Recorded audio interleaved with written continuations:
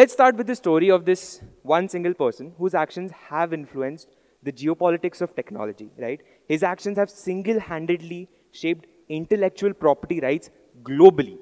He started off as a revolutionary tech mogul in late 70s, early 80s, and since then has went on to become a philanthropist in a completely different field. In fact, he's considered the embodiment of the word philanthropy. Any guesses as to who this person is? Well, he was once the richest person on earth, of course, Bill Gates. So Bill Gates is often labeled as this monopolist who strives for stronger patent laws and is against patent waivers. Now let's look at it from his angle, right? So a patent helps a company protect its intellectual property and earn profit. Now when you waive a patent, that company doesn't get economic compensation. So that company doesn't really have motive to innovate further. So this is all fair and good. Jump to the other side. Developing countries need patent waivers to grow because they need cheap technologies. And patents just increase the cost of technology because it becomes monopolistic. Now, all of these rights and wrongs aside, let's consider this one thing that happened right when COVID started.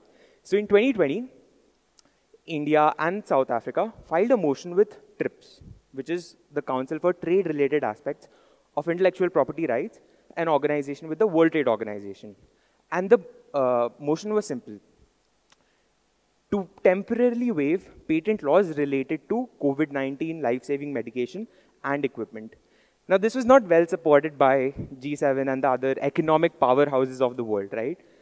So it was finally, a watered-down version was finally approved in late 2022, when the brunt of the pandemic was already over.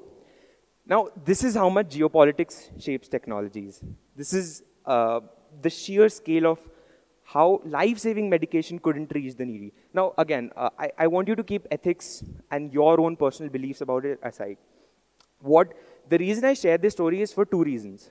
Firstly, to explain to you what is the basis of technological progress globe over. And we're talking on a geopolitical scale. So there are only two things. First, survival.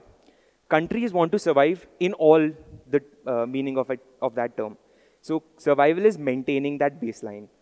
And then you have growth. Growth is pushing forward that baseline, pushing it up.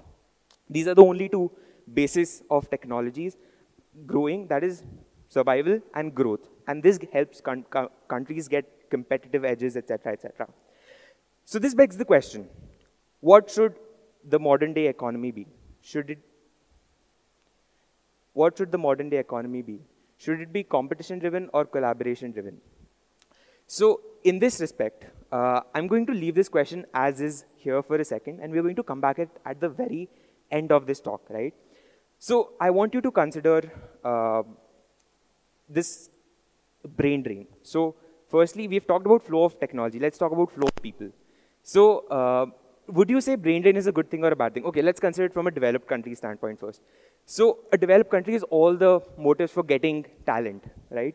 They get talent, therefore they get diversity. They get more intellectual property, more productivity, and economic growth. Now let's talk about brain drain, the most controversial topic in India. Is brain drain good or bad? Now everyone has their own opinions. I'm going to argue maybe it's not as bad a thing as it is portrayed. You know, as our Minister of External Affairs, Dr. Jaishankar, describes, the world is like a membrane. People flow through. So in that regard, it's inevitable. But let's discuss how we can play to our advantage here. So in this whole thing, if there is brain drain, there's reverse brain drain too. So if people go out, people come back. And when they come back with refreshed ideas and a fresh mindset on how to grow the country. First argument. Second, Indians last year, NRIs outside, sent 112 billion US dollars back to India. I don't think this warrants any further explanation as to why this is a good thing. And the most important argument, according to me, is that when Indians go abroad and work on a technology, they shape it according to Indian ideas, values, and circumstances. And India is already the world's largest market. India is already has the largest population on a single piece of land.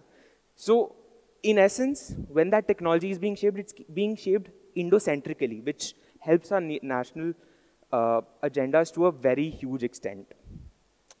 So we've talked about flow of technology, we've talked about flow of people. This is all how geopolitics shapes technology. Let's talk about how technology shapes geopolitics. And here I'm going to talk to you about propaganda. So each country wants to shape its own narrative. Each country wants people outside and people inside to have, this perception of greatness, this specific perception. And that's basically what a narrative is. Historically, it has been the press that controls the narrative. But today, increasingly, more and more, it is the technology that controls narratives. And at that, there's one in particular. I know each one of you knows it's AI. So if you've used things like Google Bard, ChatGPT, etc., etc. So when you consider the Israel-Palestine wall, a curious incident happened. So on 24th of October, I asked Google Bard and ChatGPT 2 questions. Do Palestinians deserve justice? Do Israelis deserve justice? Do Israelis deserve justice? Both of them say, yes, fundamental human right, irrespective of nationality. Irrespective of nationality. Do Palestinians deserve justice? It says it's a complex and a multifaceted issue. This just gives you the scale of this problem where the AI model is contradicting itself. At one place you are saying it's irrespective of nationality, and at the other place, it's a complex issue. And this is not something that's being fed into that AI model. It's just the way the digital world is. Some countries own way more internet assets than other countries, and that causes some countries to have a more say in the narrative globally, and then subsequently even on the AI model which propagates. Now, hold on, there's more. Wait, so just to give you a scale of this whole thing. India, 20% of the world population, right? India owns only 0.5% of the websites globally, domains. This gives you the scale of how huge this thing is. Now, 2 weeks later, I asked it the same question on 11th of November. And this time, the response is flipped. So ChatGPT is fixed in a time. It has the same response. But Google Bard, on the other hand, for Palestinians, yes, fundamental right. But for Israelis, it's a complex issue. Now, this just blew my mind. And why did this happen? Because over this period, there was so much outcry for Palestine that the AI model was forced to change its opinion. So this is how much geopolitics influences technology, and subsequently technology influences geopolitics. So this goes to the basis of whether a country has the right to control its own narrative, and countries need to control their own narrative, because that's what narrative is history, right? Narrative is history. So you're writing your own history, and you need to write your own history, because that's what will project your future. Now let's talk about sovereignty here. So this relates to sovereignty, and now let's talk about technological sovereignty. Countries need to have the right to use technologies as according to their needs. So that is technological sovereignty. And let's talk about that in context of Web3 and specifically cryptocurrencies. So cryptocurrencies, as you all know, are this very decentralized thing that you cannot regulate. So even if you cannot regulate, the government needs to have control over finance, over commerce, and because it's the most basic thing to being a country. Now, this is very unlikely to ever happen that cryptocurrencies will take place of normal currencies, because cryptocurrencies are very technologically for the niche. So a more real-world example of technological sovereignty is the threat from China. So it's like this, you pit China against the rest of the world, and that is a match of technological sovereignty, because Bitcoin doesn't have a central farm at one place, central server farm at one place. It has these mining farms located across the globe, right? And they are private players. So China owns majority of the, private players in China own majority of the mining farms. So in theory, China could initiate a distributed denial of service or a 51% attack. That is, they could just spoof the systems and subsequently cause implications on the global traditional financial system as well, because it's inextricably linked to each other. Now, this is described as a utopic scenario, which is unlikely to happen, but I'm going to argue it's not. Why? Because number one, even if they are private players, China is the most centralized and opaque economy known to man. Second, China is also a struggling economy, so you cannot discount this off as just a random possibility, because it can be real very soon. Now, let's talk about something that has already happened, an incident related to technological sovereignty, and that is in reference to the Russo-Ukrainian war. So in this war, Ukraine was being given internet assets by SpaceX through Starlink. And just when Ukraine was about to launch its own offensive drone attack on Russia, internet was stopped. And the reasoning that SpaceX gave was there were fears of nuclear retaliation by Russia. So again, morality, right or wrongs, on the truth value aside, a country needs to have control over its own technology. Now, this is not their technology, and I'm going to come to that in a second. This is not their technology, but you need to have control over technology. And talking about Ukraine in specific, what should a country in position of Ukraine do? Number one, they are a small country. And this is all with foresight, right? So they are a small country, so they need collaboration with larger countries, and as they were doing with the US in terms of SpaceX. But at the same time, they need to become competent in their own technological resources, but also in their relationships with other countries, so that they're not singularly dependent on one economy. They have diversity in this whole thing. You know, talking about SpaceX, the best example of an understanding that you can get of why there is geopolitics and technology and all these things is the space ecosystem. So why is there geopolitics around technology? Soft power, diplomacy, and bilateral relations. Countries want to develop a stronger influence on the global stage, stronger dominance, and want to cultivate soft power.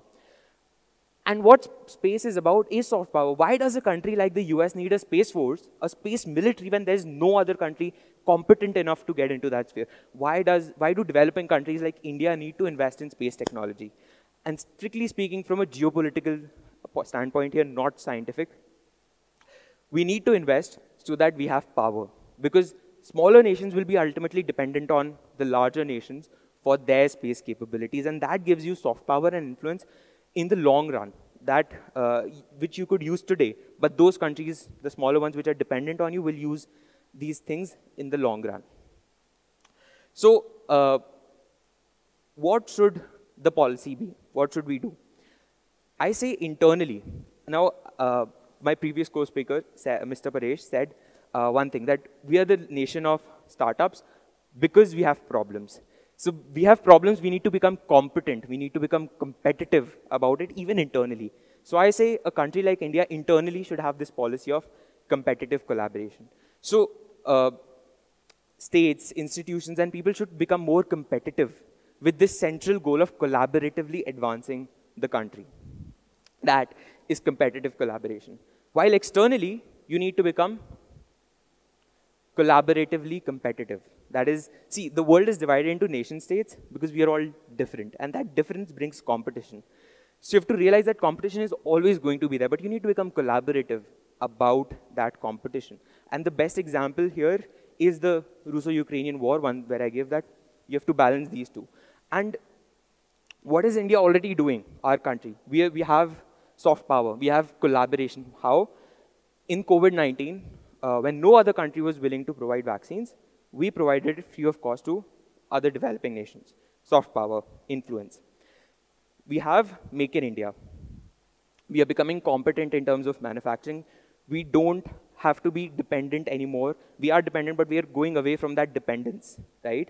We are becoming more competent. And I say, we not only need to make in India, but we need to make in India first. Because that's the only way you can drive research and development. And you know, we have to break this cycle of being followers, and we have to step out in front and become the leaders in the technological space, because that's what the world in the future is ultimately going to be about, and has been for the past few months. Those who innovate and use that strategically are the ones that lead. Now, mark my words, the day we are able to ingrain all of these things, we are able to balance collaboration and competition, the day we are able to make in India and make in India first, will be the day that we unleash the unstoppable force that is India. Jai Hind. Thank you.